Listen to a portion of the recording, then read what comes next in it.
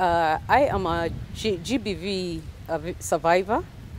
I survived through the grace of the Lord. And after the what do you call this? After I was assaulted rather. It was really hard for me to get justice, because this is somebody who's we have no relationship, we don't know each other, just a client at my place of work. So I actually really tried to get justice, which, as you know, in Kenya, it's very hard. But thank God for Sisters for Justice came through for me. Otherwise, it is really hard to get justice in Kenya.